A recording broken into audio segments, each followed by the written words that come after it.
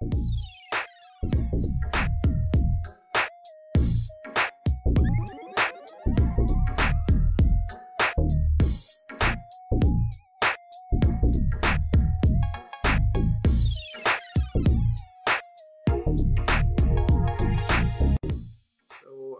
guys, welcome back. So these are the lures which I bought in Amazon for 1299 rupees, which comes around $17.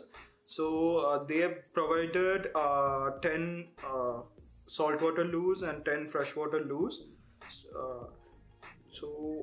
Considering the price point of this, I would rate this lures as 7 out of 10. These are not great lures which is available in market. I am yet to test the action of this. So they have given weight which I think it will help in action, and the weight is pretty enough for casting.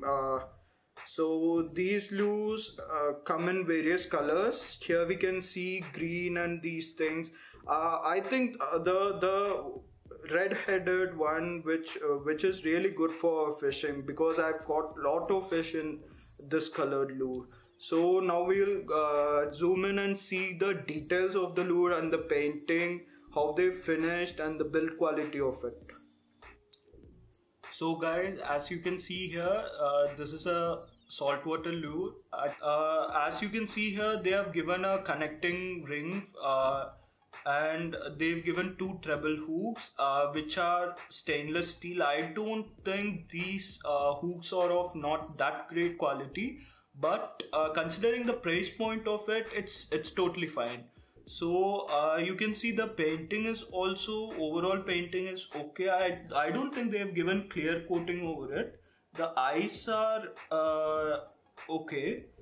It's not that great, but considering the price point of it, it's a quite good lure.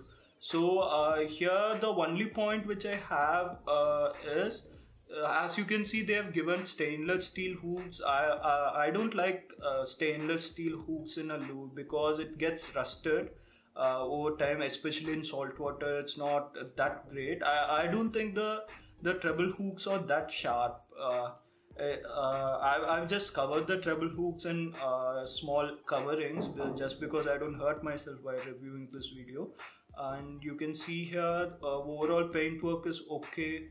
So this is what you will get for 20 pieces lure for 1299 rupees. I think it's really quite cheap, and I am yet to test the action of it.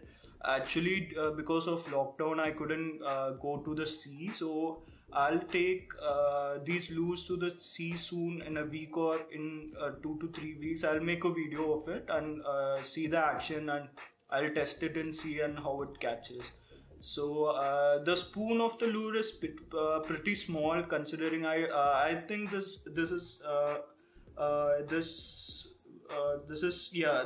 will be in top water. This won't go that deep, I think, considering the angle of the spoon. It's not that towards 90 degree. It's not that perpendicular, and I don't think that there won't be any problem with action of it, because I've used similar lures like this, so I think it will be good. So let's see a freshwater lure. So these are freshwater lures which they have provided, and the spoon quality is not that great. And again, they have provided stainless steel, which is okay for freshwater, and they are not that sharp, guys, let me tell you. And the paintwork done in freshwater lures is pretty good for the at the price point. And yeah, let me check the action of this, and it feels pretty light. I think this will be enough for casting with the thinner line, thinner braided line. So let's see, guys, let's see. I'll post a video soon, hopefully catching a fish in both freshwater and seawater using these lures. So let's see, guys. So that's all for these lures, and if you're beginner in fishing, I think you should really go for these lures. These are really good for beginners, and I'll test and give more review on it soon, guys. So thank you for watching my video. Please like, share and subscribe. That would be really helpful for me. So until then, bye bye from Christopher from Fish and Fire.